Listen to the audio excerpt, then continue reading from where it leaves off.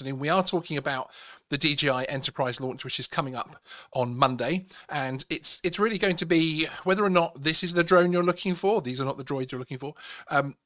It's an exciting season we're coming into, because I think we're going to start seeing a few releases coming up from DJI. Not quite perhaps in the same way that we saw last year, where it was literally, you know, launch after launch after launch for a very small period there. But I think it's going to be, we're still going to see some more DJI stuff fairly soon. And Thomas is letting us know that it's actually cloudy in Tipperary.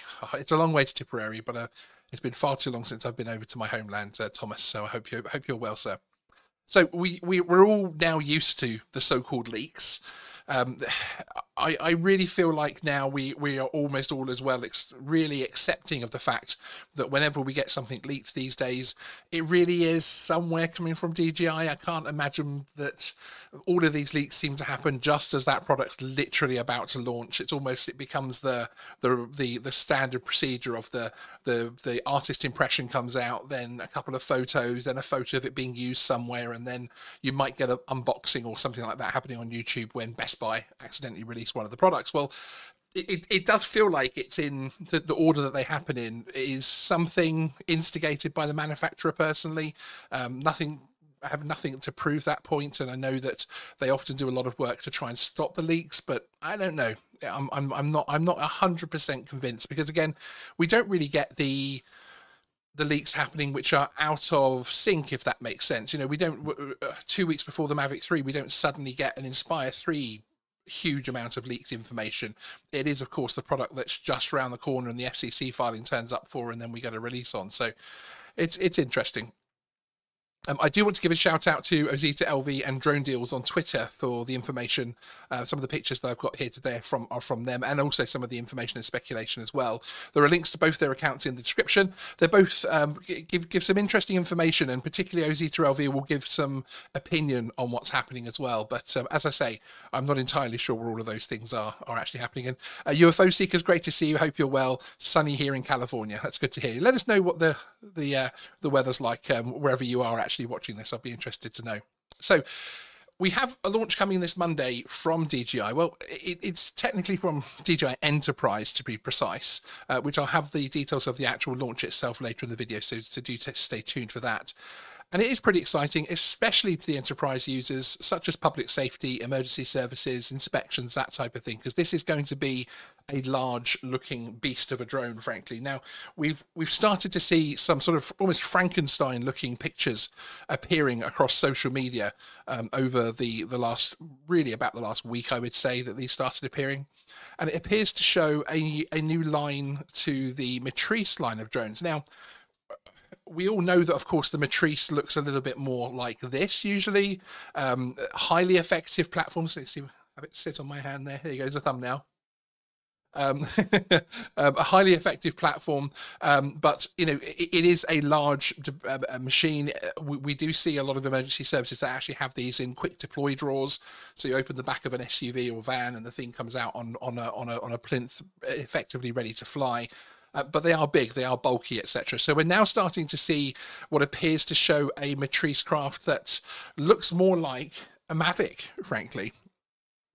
Now, we see these leaked pictures, which again, with the dual batteries in the back, that type of thing, it does appear to be more like a Matrice craft than anything that we're going to be seeing from a consumer point of view. So I don't think this is going to be anything to do, unless you've got an awful lot of money as a consumer, of course, and want to fly this kind of thing around. But people are starting to refer to this as either the M400 RTK or the M30. I quite like the M30 personally. I think it's probably accurate to what the name is going to be. It's expected the drone will take on the highly recognised Mavic-y sort of looking style line of drone, which of course is going to allow it to be something which can be folded away. So it looks really, if you look at the back here, it looks kind of like twice the height of the Mavics, mainly due to, obviously, there's a lot of tech on board. There's, as you'll see on the front, there's a lot of sensoring going on, and some complex cameras there as well on the gimbal. And you can also see at the back here, there's the 2 batteries being loaded in the back, which is obviously the first time we'll see that in a Mavic style drone, but something Matrice and Inspire users are very much used to. So the extra height also means that we're going to see the first downward facing propeller on a Mavic style drone. The rear pair, let me just go across this couple of these other pictures here so you can see. So as you can see, when it actually opens up fully, you actually have a pair of them pointing downwards, which is obviously very unusual in terms of a Mavic drone. Although they do appear to move in a different way to most models as well. So these actually appear to open outward rather than the rear pair flipping over, basically. So it's interesting. It's going to be a very quick deploy drone, which again, I think that's very much the key here. It's going to be a quick deploy drone for emergency responders, that type of thing, especially if you look at things like the, let me just pull this browser up and where that's gone. Bear with just 2 seconds. Well, there we go. And we'll get rid of that one. There we go. And as you can see here with the, get rid of the Matrice one there, shall we? Bear with just 2 seconds. There we go. As you can see with the launch that they're talking about here on the DJI Enterprise website for everyday heroes, which is why, again, we're expecting this to be something, a quick deploy drone for emergency services, that type of thing. You can see the little icon on the top there, the little dome, and that is very prevalent in a lot of the pictures as well. Of this particular device. So I think that certainly shows us, you can see it there on the top of the drone there, folded away. I think that certainly shows us that this is the drone which is going to be launching. Now, the shots do show an array of sensors and camera options that are built in. So we could expect a powerful zoom, maybe similar to the Mavic 3, I think we're going to see here, certainly. The whole setup suggests this is obviously, as I say, going to be aimed at public safety and inspection rather than anything really to do with cinematic flight. This is actually a picture of it out in the wild being flown. So yes, as Thomas is saying, look how thick it is. It is indeed, in every sense of the word. The gimbal seems fixed, although in some of the angles, it does seem to suggest that you would be able to interchange them out as well. But it's going to be interesting to see from that point of view. The setup in the pictures appears to show multiple abilities, including a telelens and wide-angle combo to offer a powerful digital zoom, as well as, of course, a thermal camera, which is very much what you would expect to see on this type of aircraft. Obstacle avoidance appears from these pictures to be 6-way sensing. Let me go back through these pictures again. Now, Ozita LV has been sharing some older patents as well, actually, of essentially a drone in a box concept, which is this one here. And he feels like that this new Matrice line would be perfect for it, and perhaps we'll actually see this being offered in addition. I mean, he has gone far enough to say that we're going to see 2 products being launched on Monday, and speculates that it could be this drone in a box concept. And again, if you look at this from the point of view that you see other similar ones, such as the Axon Photokite drone in a box tethered drone system, I suppose this could work from that point of view, that this box could sit in the back of the vehicle or even on the top of the vehicle, I suppose. I haven't seen the full specs of this box yet, and be able to very much quick deploy and also charge within the station, etc. as well, which would obviously be quite exciting. Now, I think with concepts like drone in a box, you're also talking about being able to do things like security flights, that type of thing, checking the perimeter and returning to its box, etc. You do need a lot of beyond visual line of sight permissions for that, which we don't have in a lot of countries yet, as far as regulations are concerned. So it'll be interesting if it is a drone in a box as to how that actually gets deployed. As I say, it's more likely that it will get affixed to a public safety vehicle, so in a fire engine, that type of thing, to be able to quick deploy the drone. Again, automation, not sure, because even the Skydio 2 isn't actually under the current UK regulations. You can't even fly that here, so I'm not sure. It'll be interesting. It will certainly be a watch term for the launch, so I'd expect it to be lots of discussion about getting the drone into the air very quickly, which of course is something that Skydio with their X range, with their enterprise range, is something which they focus on heavily as well. There's also been a lot of focus on a new controller, which is this one here.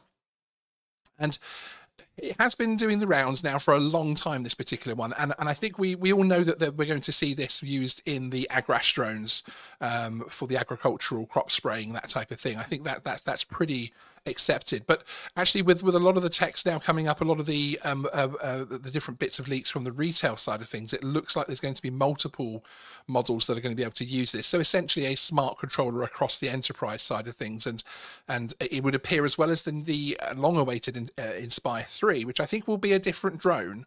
I don't think this will be an Inspire type drone.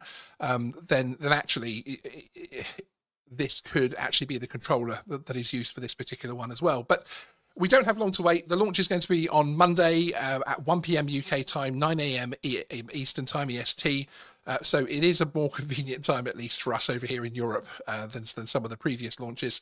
Looking at the Twitter post from DJI Enterprise, they invite us to join us for the launch event. So it should be more than just simply appearing on a website, etc. So it's going to be interesting. Now, we are going to be live ourselves for the event a few minutes beforehand, a few minutes afterhand. So if you are new here, hit the subscribe button to get notified of that show. I'll be joined by my co-host Stephen Sutton of the Flyby Guys to take a look at the new drone and the all-important pricing, which I'm not even going to consider speculating, because again, I'd expect there to be lots of different packages and lots of different types in there, frankly. So yeah, so as I say, thank you very much for joining us, everyone. I really appreciate you all being here.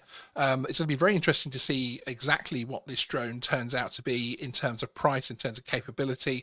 But yes, I think we're certainly looking at a Matrice style M400 M30 style drone, much more in the Mavic form factor that we're used to. So, but looking at those two batteries on the back, this is going to be a chunky drone. Excellent. Okay, I'll see you all next time. Sean out.